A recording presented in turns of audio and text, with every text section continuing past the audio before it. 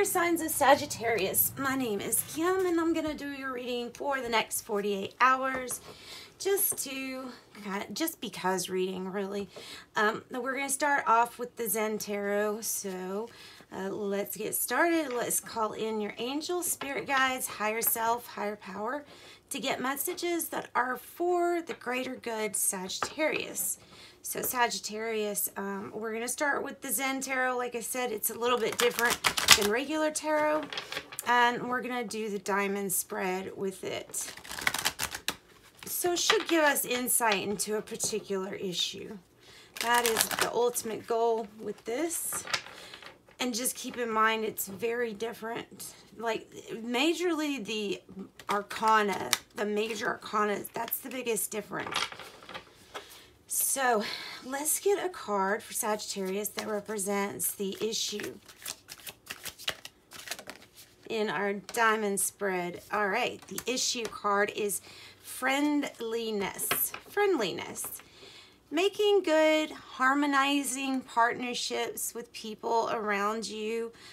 Wow, we have the number 2 on the bottom too. Possibilities, 2 with friendliness. Making friends, enjoying others' time, seeing the good in others, like, and not comparing either. So it's like the red tree says, I love your yellow leaves. Those are so great. And then the yellow tree's like, I love your red leaves. But they wouldn't want to be changed. They aren't comparing. They just like each other. And they appreciate qualities that they see in one another. So there is your issue. And I don't see that as being, you know, unless this is a challenging partnership for you, which it might be. I don't know, because all it's really representing right here is 2 people partnership. Well, it is representing harmonious times. So your timeline, right? So then the number 2 card goes here, and it is going to represent what you don't see coming.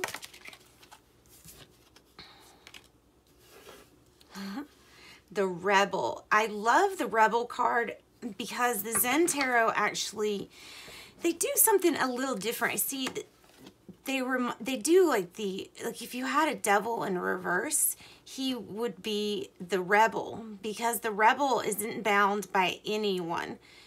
Chains cannot tie this thing down. This person ends up being like a force to reckon with, because very brave, courageous. There's nothing that can hold this person down.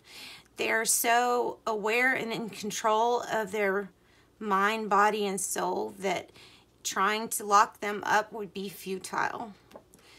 So breaking free from something, breaking free. All right, so I love that. So it's the opposite of temptation getting you. It's control, self-discipline. It's a really important role in life, especially with the Zen. Just control and discipline. All right, what is in this location is what's coming forward, and you should know this energy, or that is the premise. That's what we like to think. Oh, look, comparison, and that's what I was getting from this tree, was comparison. So it talks about how the bamboo is shaped very different than the tree, you know, with the tall tree with the, I guess it's an oak tree. Let's say it's an oak tree. So the bamboo doesn't say, I wish, you know, I wish that I didn't have such a hollow inside, that I was more like this other tree. No, they all serve a purpose. Their function is even different. And trees don't go around comparing each other, thinking that one is better than the other. So this is about comparison, and this is about not letting that rule for you. Especially don't let it cause any conflicts or arguing. All right, so down here is going to be the solution to the problem. I think it's infinite possibilities, because no thingness is on the bottom. All right, but let's ask the cards. Compromise, okay. Compromise. You needing some, this is a lot about 2s, guys, but this is you needing something from someone, and they might need something from you. And to finish a goal, you need each other. So compromise and meet in the middle. That's what I see that meaning to me. All right, what is this is a probable outcome. It doesn't have to be, it's just a probable. For Sagittarius. Probable outcome, sorrow. Oh gosh, no, we're gonna find out more about that. Anxiety, sorrow. Why? Okay, we're gonna find out why. Let's stay with me here. We'll get through this. What is the sorrow here for? Oh, well, that's not really bad.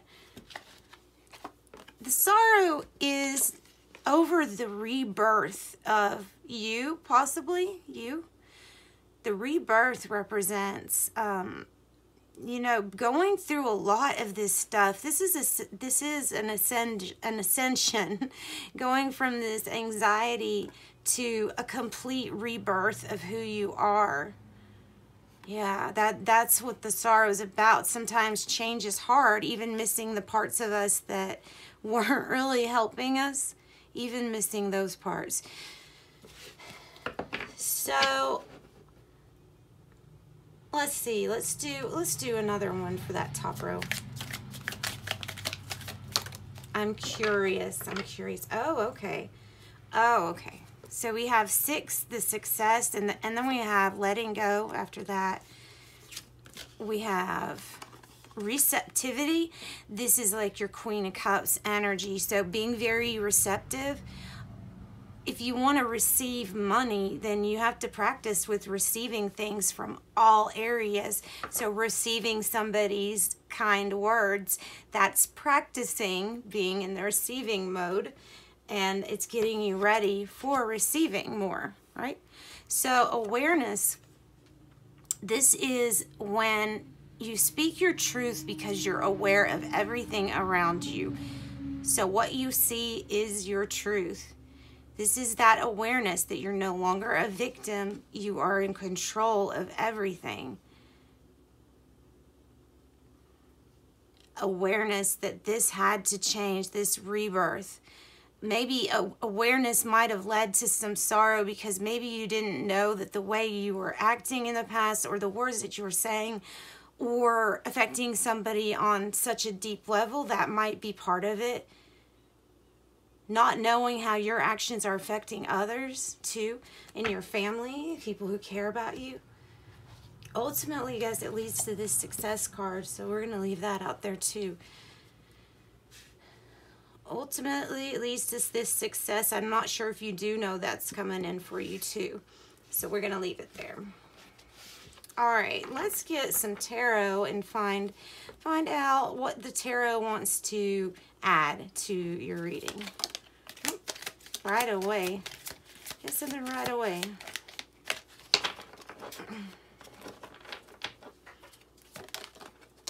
And, you know, receptivity also can be talking about like a Queen of Cups energy.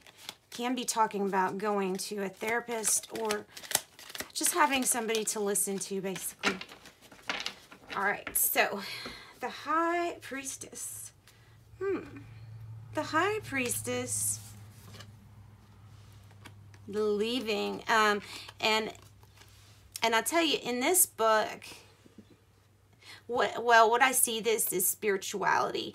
Spirituality coming in like an offer of love, offering you to get away from these thoughts that are always in your mind, choppy, water's choppy, because thoughts just keep coming in, and it's turbulent like that.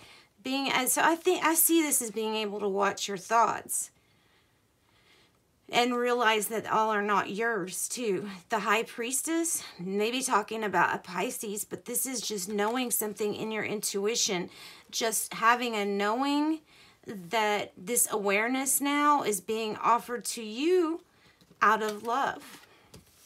And then we have another 2, guys. We had the 2 of Wands in reverse with comparison. Comparing yourself to others and judging is going to stop you from focusing on your manifestation. Ultimately, these 2 are in the reverse because the progress gets halted whenever we are comparing ourselves to others. That's what I'm getting with that. So it's unhealthy for you, unhealthy to do that. All right. Now let's look at the wisdom from the Oracle. See what they have to say. It's a pretty spread. I really like it. Now, of course, this can mean, you know, it is mine, but it can also mean like new job having to move away or commute.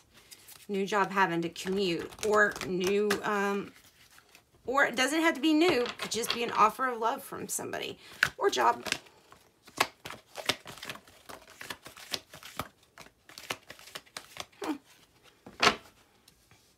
I see your rebirth or the new you might cause some problems around you.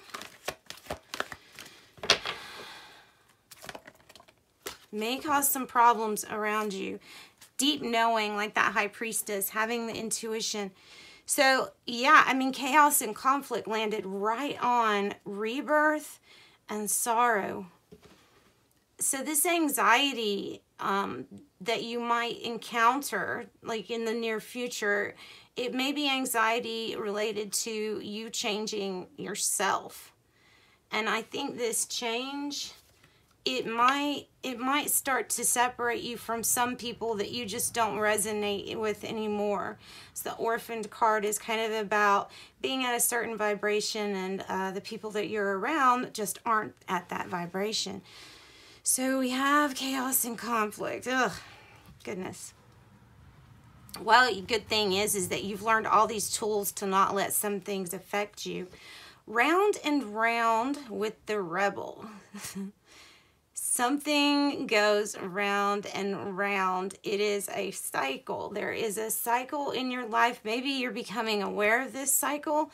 When you become aware of it, then you can change it. It's like Freud said, when you notice a behavior pattern, or you notice a certain personality trait, something that you want to change about yourself, all it takes is being able to notice it.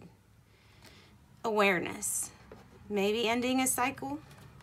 Then we have the blessed card with compromise. Oh, with the high priestess.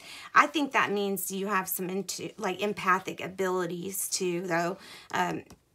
Because when it comes out as blessed and the high priestess, there's something that you didn't have to do at all to receive this energy, and it's that of the empath. And having very heightened, almost psychic intuition now at this time. Then we have the Y card. The Y card is for your manifestations. Make sure that when you're focusing on what you're manifesting, that you state why. What is your intention of doing this? Because when it is paired up with divine, you're doing something that's going to benefit all, and it blesses you too at the same time. So yeah, the intention makes it that much more powerful. All right, and the blessed, like I said, you don't have to do anything for that card. Let's look at tea leaves, Sagittarius.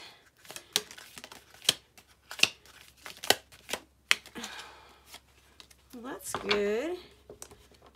All right, I'm going to pick these. There's a lot. They might not all resonate with you, but just pick what does. Ear, good news. Pig, beware of greed. Beware of greed. Sunrise, new creative ideas, new ventures, and a fresh start. Yeah, Two of Wands can also mean new job, by the way. Lightning, control your anger or you will be sorry. Maybe that chaos and conflict up there. Cup, you should accept valid criticism.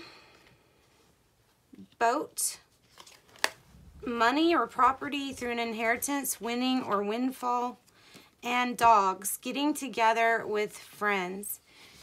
Beautiful, guys. It's a really good spread. Thanks for joining me. Sending you love and light. Join me for your next reading. Bye, Sagittarius.